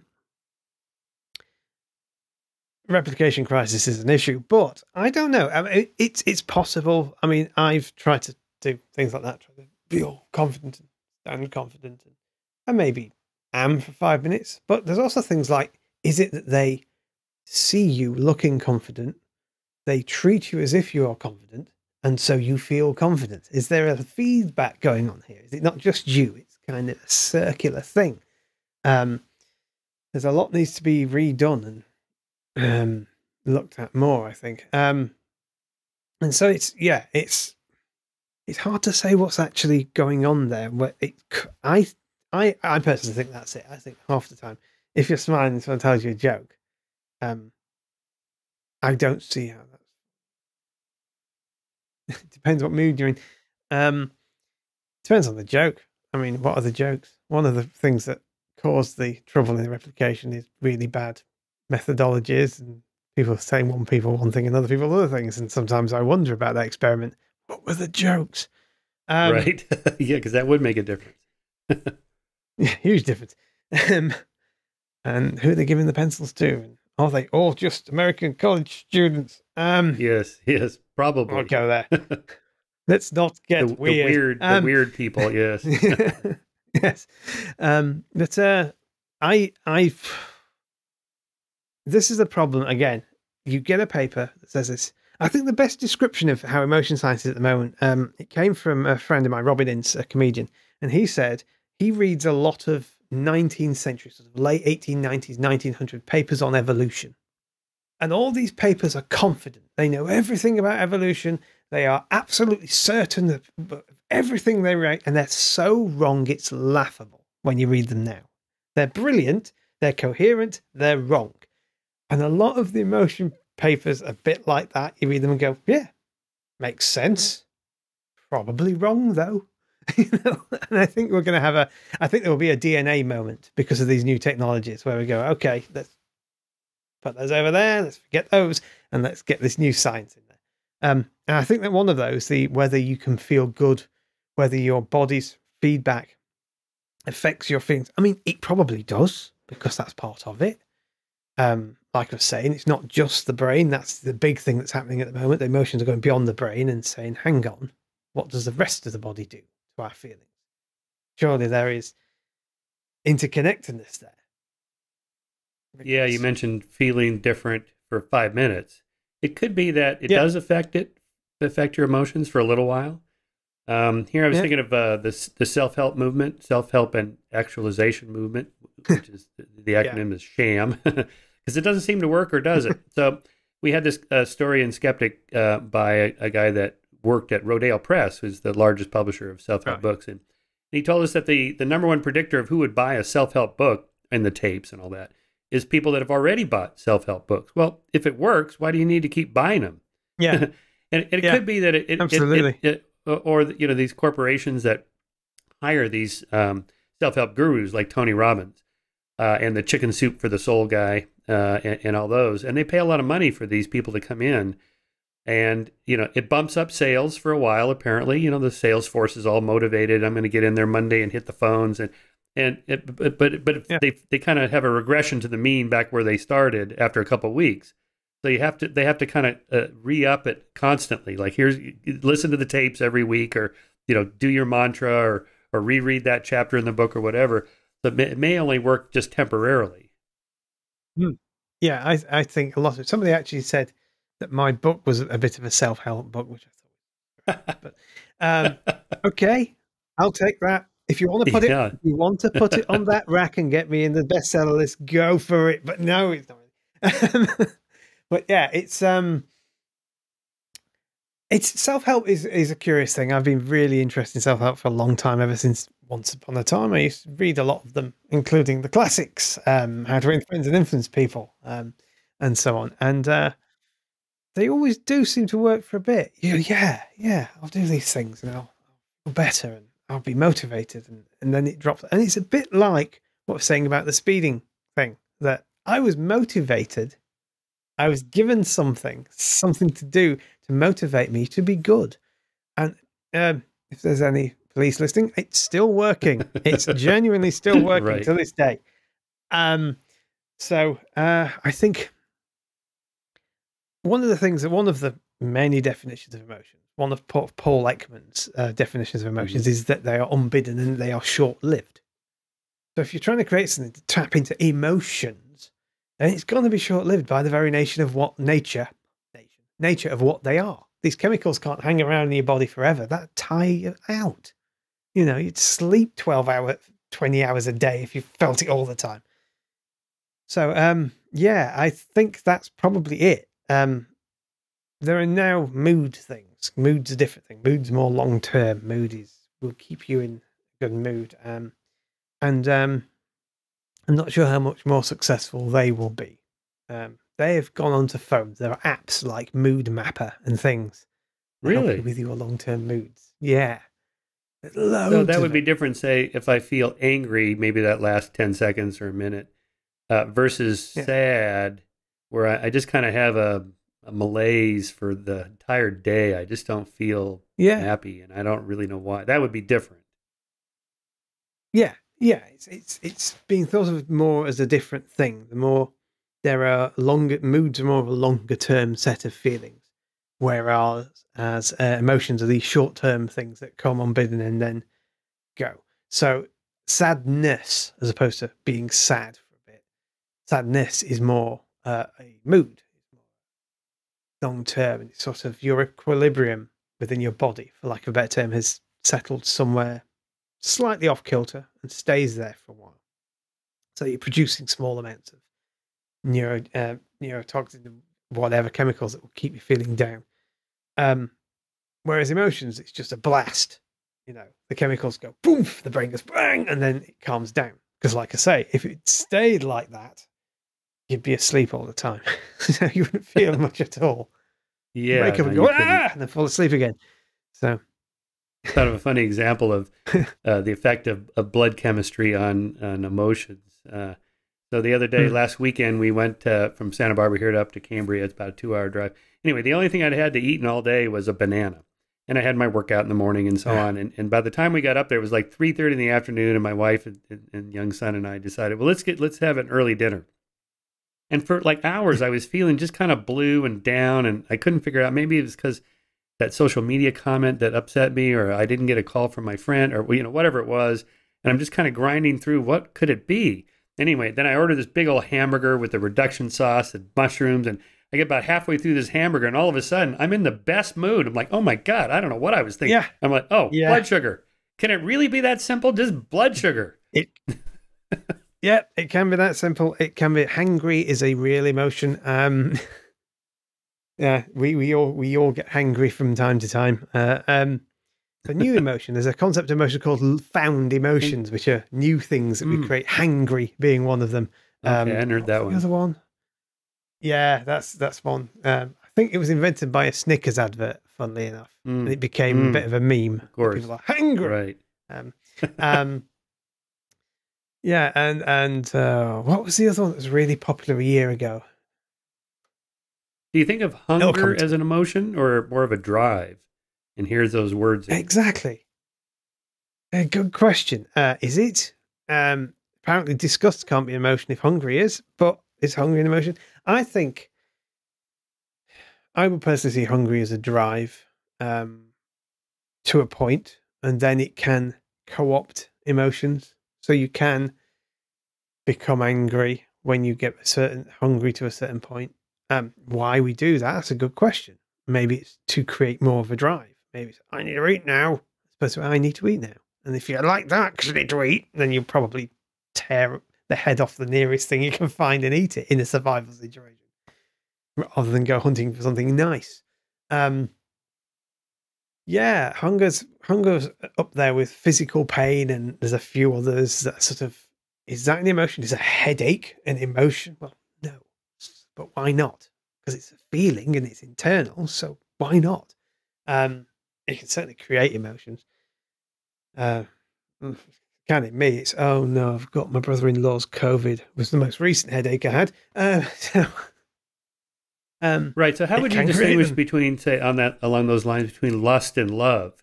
I think of lust, just want to Oh, have sex. That's a kind of a drive, but being in love is a deeper emotion, it seems like. How do researchers think about that? yeah. I mean, there's quite a few different areas. Love is, some people think love is a collection of other feelings that we label love. So a desire and a drive to reproduce and a belongingness, wanting to belong to someone. So oxytocin, which is very much the belongingness chemical. It makes you want to be with people and stay with them. Um, and it's often called a love drug, but it's not quite. It's, you feel it for your brother, and you feel it for your partner, and they're two very different loves. So obviously, it's not the one chemical doing the whole thing. There's differences there. Um, but love is there's a love which is often within psychological literature thought of as sort of the if you like, the long term feelings of belongingness with a partner, long term partner. There's something called limerence, which is that hot, sweaty first fortnight.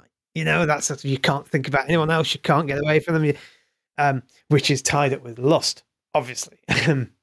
And so love is interesting that it's not a thing. We always talk about it being a thing, but it's kind of this basket of things. Um, and we have different versions of it for different situations. Um, there's self love and there's love for others, which are very different because one of them is quite internal and selfish at times. The other one is the opposite. It's selfless. Um, and yeah, love is a complicated one. Love is also responsible for some awful things, like the Crusades, who were crusading. It's one theory is because they have been given a shot of Christian love, that they should take back the Holy Land that they loved for the Christ that they loved and for the fellow Christians that were getting attacked that they loved. So you can use love, caritas, which is sort of a charitable love, to get people to do bad things too. So we always think of love as positive, but it's not always. I mean, there are we can all think bad situations that come from love, I'm sure. But that, I think, is historically quite a big one. Um, With the example you used in your book of, Kennedy's speech at Rice about we're going to land a man on the yeah. moon and bring him back and so on, as kind of love of one's country, although I tend to think of that as more of pride of one's country or nationalism. How do you kind of tease those apart? It's difficult. I mean, I think a lot of the rhetoric at the time was love. It was sort of, you must love your country, love of the fatherland, the motherland. The Soviets were very big on it too, very big on it. They wanted to create this love for the Soviet ideal through the new Soviet man, whatever that was. It was sort of perfect worker man who never really existed. And in America, it was, love your country, love your state. It goes back to the earlier wars in the 19th century in America. They sort of, because one paper I read believes that because America doesn't have a long history of its own, so it's a very much a collection. They created love for this thing you'd got, this wonderful thing you have. We're going to love it and treat it like it's our child or our parent, and that helped galvanize the country in 1812 and other such situations. And it's still after the Second World War that was infused a little bit more, and it was a way to say, yes, I know you're still on rations and there's this terrible war going off over in Vietnam, but rockets, isn't this lovely? Look at these rockets. And we're not doing this because we're worried about nuclear weapons. No, we just want to go to the moon. Honest. And so you sort of make people very prideful. Now, difference between pride and love. Well, there's a question. Can you love something unless you have pride in it? I don't know. Right. But like I say, love is a basket of things, and within that basket, pride sits. That there's this thing I'm happy about, that I'm pleased about, and you can feed that bit, pride, to make the love bigger. Yeah, here I was thinking of the fictive kinship groups, which would be like the band of brothers. Yeah. These are total strangers in an army group, say. But then you extrapolate from there out to the nation, so that the motherland, the fatherland. These are family metaphors meant to tap into your evolved emotions. Well, of course I care about my family. Of course I care about my kin and kind. These are my people. Yeah. And then you just expand that sphere and include everybody in our nation, but not those people over there, because they're the enemy. Yeah, they're the out group. You expand your in group, say we are this and we are this because we are not to that. That is something else. We are not to that. We oppose that. And that's what defines us as being us. And so we love this thing. And we love what we are. And we can feel prideful and we can feel happy about being this group. Well, they can't. And of course, they over there are doing exactly the same thing back at you, saying, we are not that.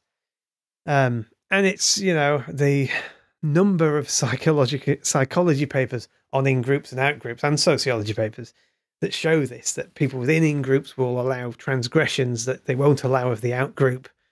So somebody steals something within the in-group, you might let them off. Someone in the out-group, there's no way. They're in the tens of thousands by now. I don't think the replication crisis is going to hurt those very much because there's so many of them. It's being replicated over and over. And that taps into that love again. It's sort of love, this broad thing. We love our in-group. We love people in groups.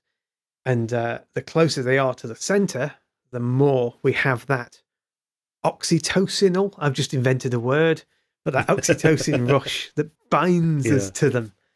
And it gets weaker as it goes out, but I think I've heard a journalist once say there was kind of a golden rule. This is in the UK that one Brit is worth 2 Europeans, 1 European is worth 5 non-Europeans.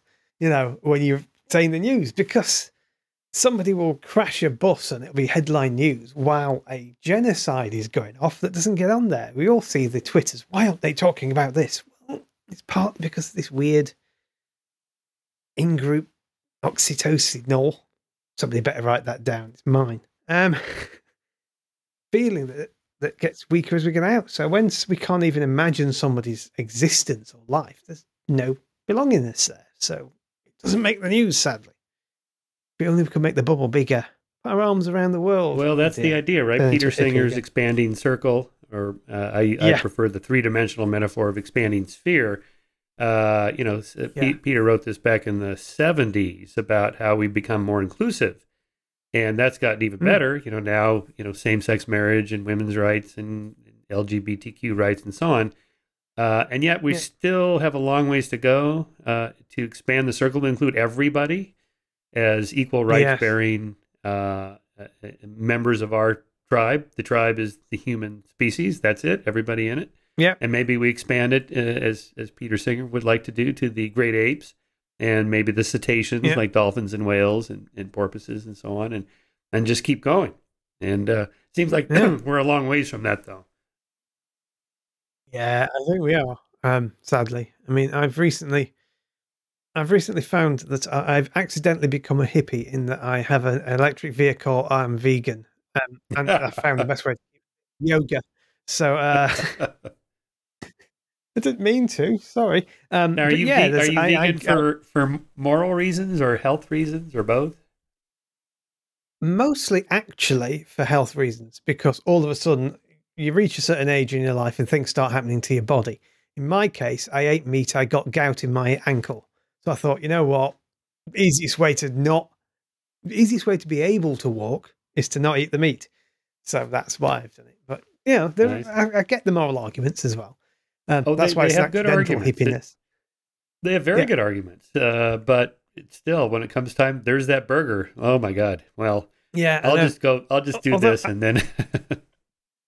I have been making the argument recently that people who were vegan in the 80s, I have so much respect for, because now, for the most part, you're just changing brands. You want a burger?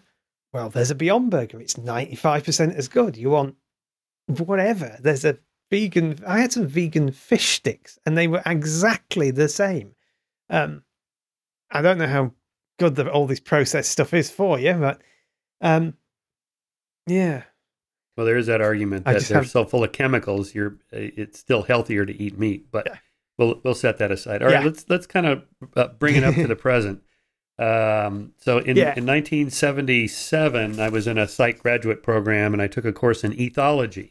And this was our textbook, which is Right. Arrhenius Eibel Eibesfeld. I know you know this book, Ethology, the Biology of Behavior. Now this is called what, evolutionary psychology or sociobiology or whatever.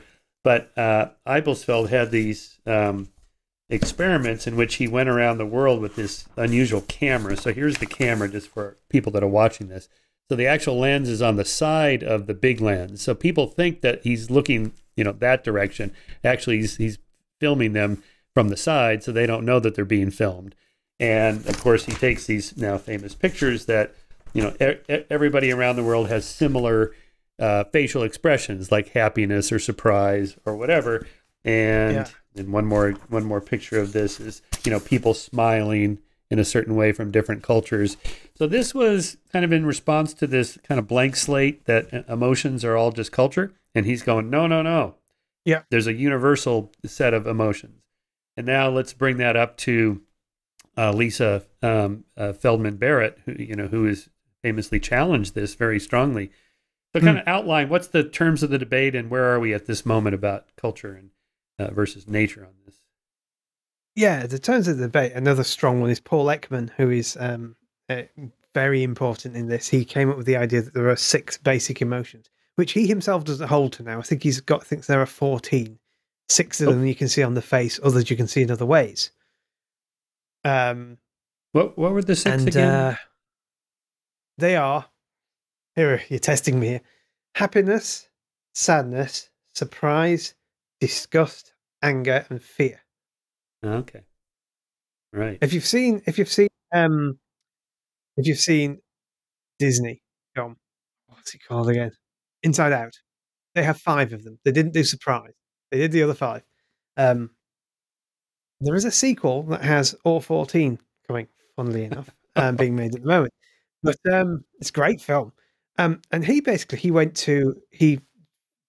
from that book, he went to a tribe and he asked them to say if somebody left a rotting animal on your doorstep, what face would you pull? And they would point to a picture. And he found this very tight correlation with these 6 faces in all these different cultures. Japan, America, Germany, the middle of nowhere in Papua New Guinea. And it seemed very strong, very, very good science, very well done. There you go. That's the end of that. And he did some further research as to why it is that we don't think that. And he filmed a cinema in which he put some of the most revolting surgery films ever shot. Terrible. And he would put an American student in there and a Japanese student in there. And he found when somebody was in the room, the American student would go, "Oh, that's gross," and the Japanese student would sit stoically in. But when there was nobody in there, they both react the same way. So his theory was, you're taught to repress.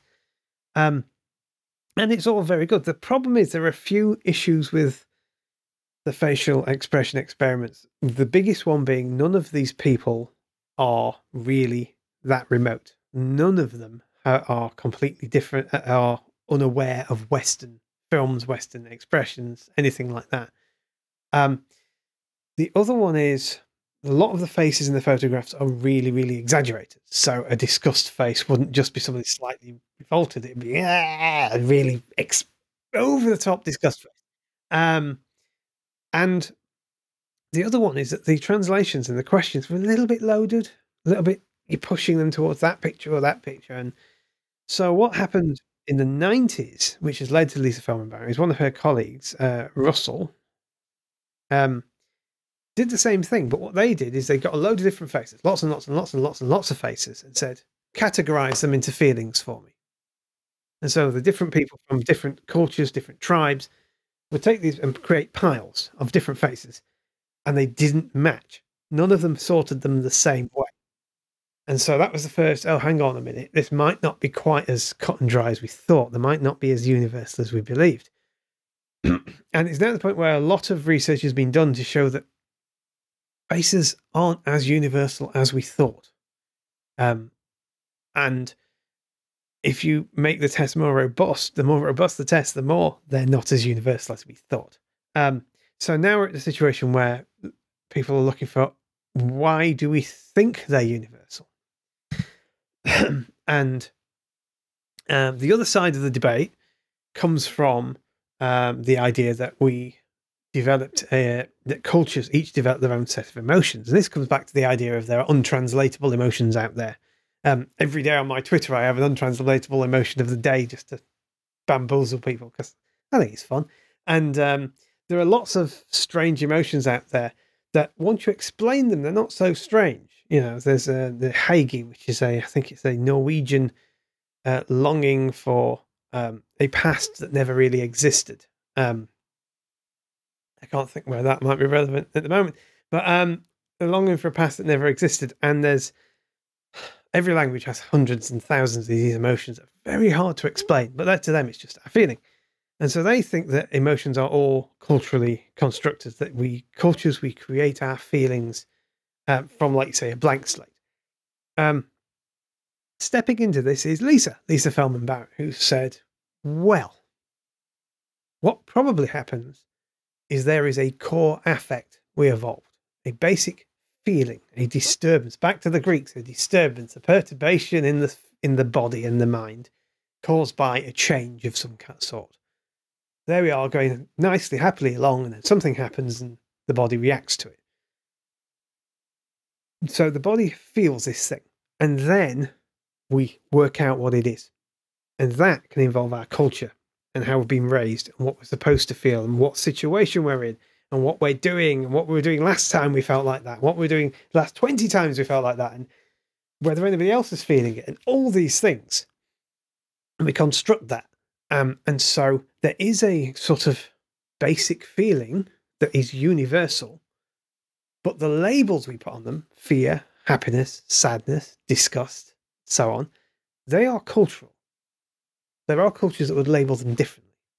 And one way they start looking at them is just having a graph with two lines, one with just valence, the other which is intensity. And so you say, how strong do you feel this thing and how good or bad does it feel? And then you put a dot and then you ask people in that language, okay, so what would you call that? And we see if it matches translation into another language. And it very rarely does, funnily enough. They'll put, I'm feeling fearful, and it's that. And they'll use their words, and you say, what's the translation of that word? And they'll say, well, it's feeling perturbed that there's somebody in the room with you.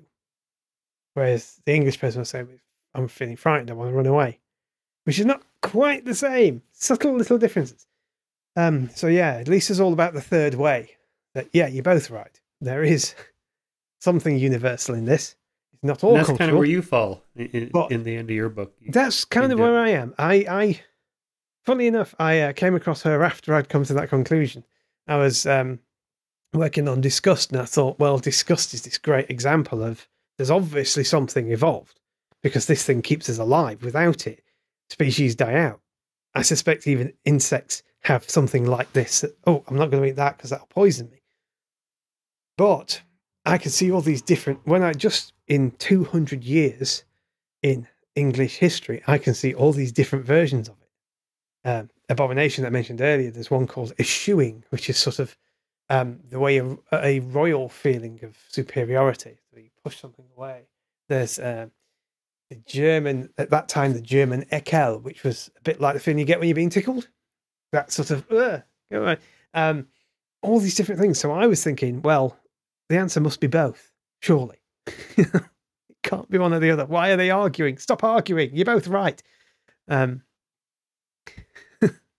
Yeah, so let's wrap it up by talking about the future of emotions, where you end your book. Future. The diffusion of Western culture through the internet, films, radio, music, and so on.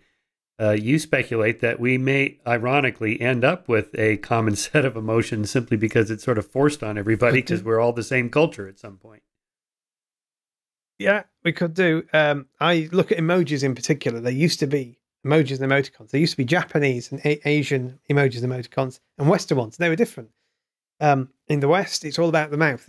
It's the bit below the nose to the chin. That's where our emotions mostly happen. And we see smiles. And so emoticons would be smiles and lines and upside down smiles and so on. Whereas the Asian ones, and particularly the Japanese ones, it'd be the eyes. Wide eyes, tall eyes, round eyes, big eyes, small eyes. And the mouth would often be the same to express their emotions. Which, on a side note, is I think why they take to masks so much easier than we do, because they can still express themselves easily, and we find it difficult to read people's emotions because they're covered up. So, that's my little hypothesis, anyway. That makes sense. Yeah. So what's happening now is the West are kind of dominating the internet, and so Japan, who of course quite likes Western culture in general, are starting to adopt Western ways of expressing emotions through emoticons and other things. And it's getting a lot more homogenized, a lot more similar. And I envisage a time when through the internet, we do have a universal set of emotions because we have the universal platform that we're all using, the internet. And in order to express emotions to each other between Tokyo and San Francisco, you need to express them in the same way. So after a while, that settles. We all have the same emotions, or most of us. So yeah, that's kind of where I see the future. I'd like to look at the future a lot more. That's my next journey, I think. What's the future of emotions with AI and robots and emoticons? And you're not confident that we'll ever get to the point where with AI, we know that we've created emotions in a robot or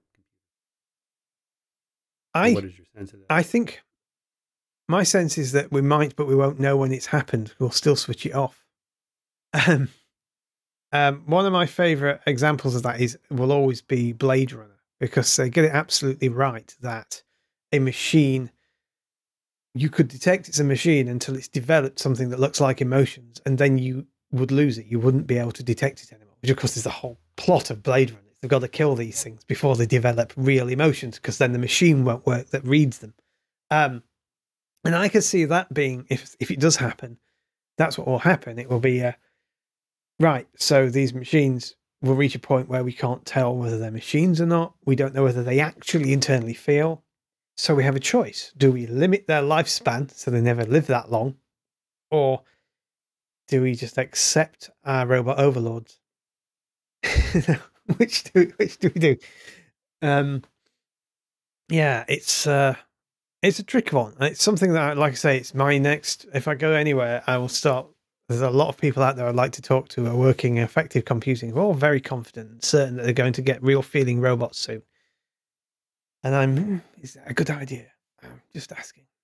Yeah, and that Final Jeopardy episode, after the Final Jeopardy answer where Watson won, Ken Jennings wrote in his the answer was, "I, for one, look forward to working with our robot overlords," or something like that. It was really funny. Yeah. It's like, I can see they've won.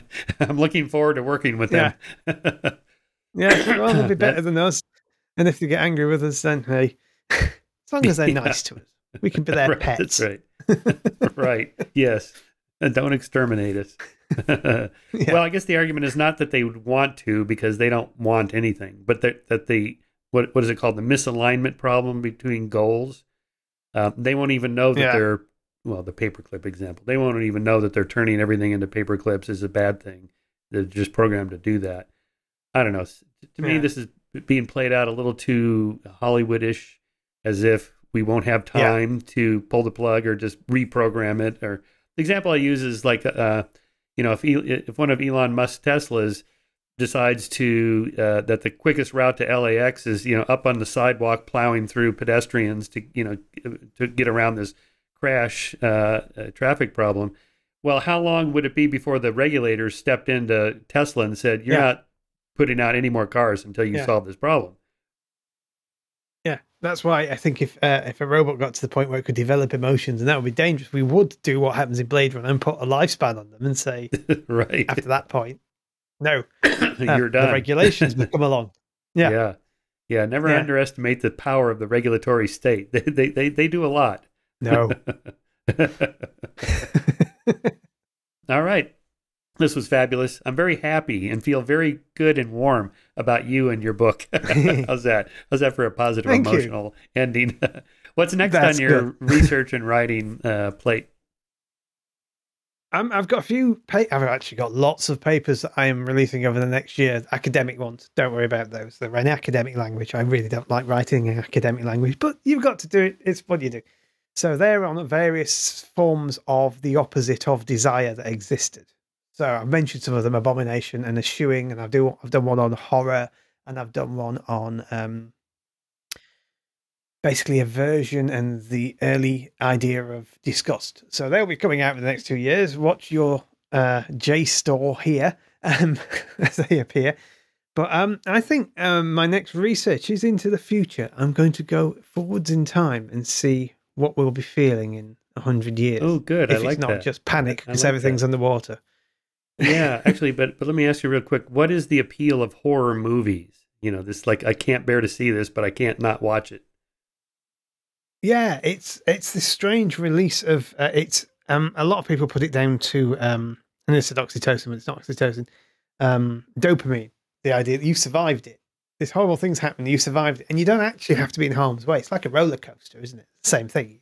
You do the roller coaster at the end, you feel brilliant because you survived what your daft brain thinks was an attack, and it wasn't really. It's just it doesn't know any better.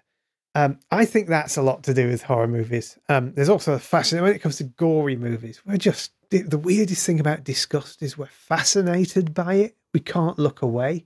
We like jokes about filth and poo and all that kind of stuff. And the gorier, the better, I guess. We just we're drawn to it, which is a big question. Why are we drawn to the revolting? I don't think anybody really knows yet. We just seem to be and have been for Rabelais wrote about wiping your backside with a swan's neck in the 14th century, as a joke. So yeah, it's actually quite a passage. I would read it out, but I don't have it with me here, about how that's the best way to cleanse yourself.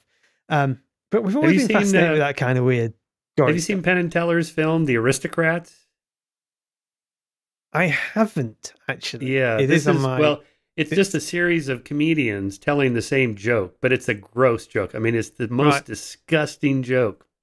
And then the punchline is the aristocrats. What do you call these people that do these horrible things? The aristocrats. Anyway, I don't know what it is, but everybody seems to find this really a compelling thing. Or I was thinking of like watching The Exorcist and The Ring or any of these horror films. That Hollywood has this down so good. The timing, the music, the suspense. The door opens, and I'm an atheist. I don't believe in demons. I don't think in the paranormal. None of this is real. But when I'm watching that, I just cannot stop getting goosebumps, and I can feel my blood pressure going up. My heart rate is going, sweaty. Whatever. It's like, wow, this is incredible. Yeah. Yeah, another area that I really like is the ability of music and visuals to manipulate emotions. Church are brilliant at it. Churches themselves, these wonderful buildings that you walk in, and you could be the most diehard hard atheist ever. You could make Christopher Hitchens look like he was a vassal of the Pope, and you could walk into a church and go, "Ooh, I feel a bit weird," because there's something about the way they're built. They're extraordinary buildings. Right. There was something about what is it? Not ultrasound, but the long, super long sound waves that you can't hear them, but they vibrate your organs and your inside of your body in a way that evokes those emotions. And there's something about cathedrals and the organs that are played in there that I don't know if they knew what they were doing when they designed them, but it has that effect. Yeah, they do. When I was a child, I sang at the Royal Albert Hall in a choir, and the low B flat tube got stuck. So I know what that feels like. yeah, I did. I was a little choir boy. That's amazing. Yeah, that must have been quite the experience, right? So, so there again, there's even though my cognition tells me these things aren't real, you just can't help because it's just triggering those things. So anyway. Yeah. All right, Richard. Good conversation. Thank you so much for your work. Super interesting and very important, really, because the subtitle of your book is something about how it changed the world. Yes, it makes the world. This is what drives people to do things, is our emotions, our passions. Yeah. Yep. All right. Thank you, sir. All right. Thank you.